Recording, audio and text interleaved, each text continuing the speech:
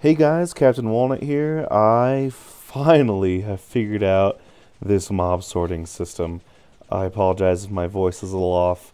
I've been so close to breakthrough for so long that I just had to stay up and finish this darn thing. But it's done. I got it. Yay. So I got the tall mobs are sorted out. We already can separate Endermen and spiders out, so all that was left was the zombies, creepers, and skeletons. So here we go. So I'm going to show you. I'm going to talk about how it works, and then I'm going to show you. I'm going to show you it working after I talk about how it works. So first things first. Thank you to Roboticaust for helping me out with some of these piston things. I needed it to be on a 1.5 clock because that tick where the piston's operating on a half tick. So the game tick where the piston operates on a half tick makes the game think that the sand block is both there and not there.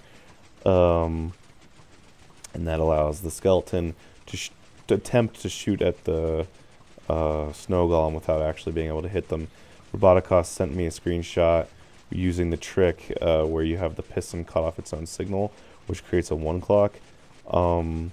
I basically linked two of those together to make a 1.5 clock. And I'm sure this has been done before. I did design this myself, but I'm sure people have done this exact same thing. It's not that original. But yeah. So let's jump right in here. Yeah. Okay. Get in. Okay, so if I was a mob, I would, if I moved through here, I'd get hit by the snow golem snowball and get pissed off with the snow golem and then be ready to attack him. And I was trying to overload this thing earlier so that this thing can get overloaded, and I'll talk about how to fix that in just a second. But then you'd come up the mob evader if I was a mob, and I was just flying there. And then you come here. So the first mob to get separated out is the skeletons. And they see the snow golem and shoot, then track off to the right. And these signs allow them to think they can walk there, but instead they fall down the pit. Half the time their arrows will hit here or the glass, the rest of the time it will hit the sand block. The next mob to get separated out is the zombies. If you try to separate them based on behavior, i.e. letting the creepers and zombies get close enough such that the creepers go off to their right, that means you have to let the zombies get close enough to the snow golem that they'll actually be able to hit the snow golem through the block and kill the snow golem. So instead, we're going to separate them based on speed. So zombies are a lot slower than creepers, so most of the time they'll actually fall down this hole, whereas creepers will just jump right over it. Sometimes the zombies will miss the hole and hit this pressure plate, so I got this thing perfectly timed such that it'll knock the zombie right into the drink without hitting the creeper. The creeper is fast enough to get past the pressure plate, so it gets in there and knocks you in. And I'm debating whether or not to keep the quick trigger device or whatever. But then they hit this little water path here, and the creepers get sucked into their holding pen. So let me get out of here and repair this hole, and I'll load it up with mobs and show you. There, that one too. So we'll just do some zombies. And then some creepers, and I'd like you to watch over here them all getting hit by the snow golem.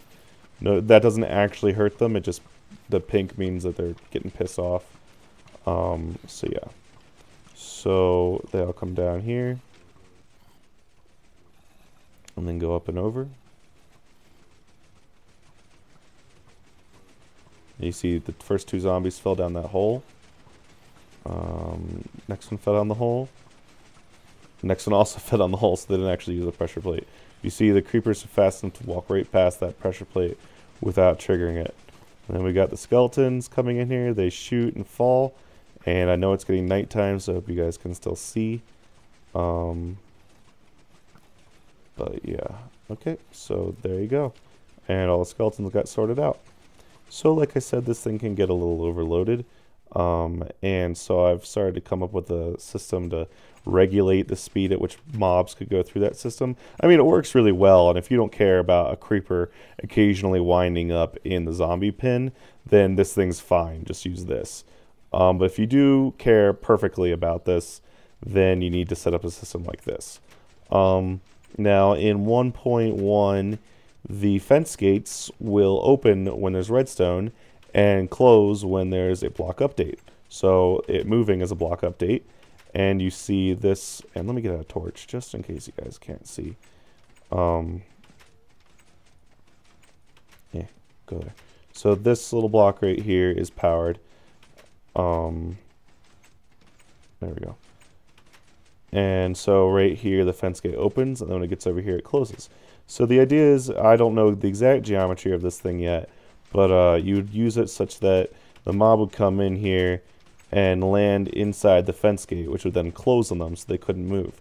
And theoretically, this system would be used to make sure that only one mob at a time would be in each block, and then get shoved out into the next area, and you could set up the timing to make sure that it went through at the perfect rate that this system can handle it. Last thing with this is this zombie can despawn if you're too far away. It's a pretty easy fix for that. You just need a stone pressure plate so that when the stone pressure plate becomes deactivated, that means the zombie despawned. So you would flip a water switch down here, which would send the mobs somewhere else, since the mobs that are currently in this system send the mobs off to die, since the mobs that are currently in the system aren't necessarily pissed off at the snow golem, since the snow golem isn't necessarily shooting. And have another water switch up here, which would also prevent the mobs from flowing into here. And then you would just pull a new zombie from your zombie reservoir. And it'd also be okay if it was a creeper, if there was a creeper in here, because it's not like the creeper can shoot back at the snow golem from that distance, or get mad at the snow golem from that distance. But yeah, and then once the stone pressure plate activated again, then that gate would open, and this switch would open, or move back to its original position. Okay, well, thanks for watching. We can definitely check off mob sorting off of our list. Alright, so talk to you later. Bye-bye. Oh, and one last thing that I'd like to point out is that now that we have... people have asked me, why the heck do we want to bother sorting out mobs? And there's many reasons for them, the least of which would be, hey, I just want to collect one drop, so use a super high efficiency mob system. Kill off the other guys you don't care about.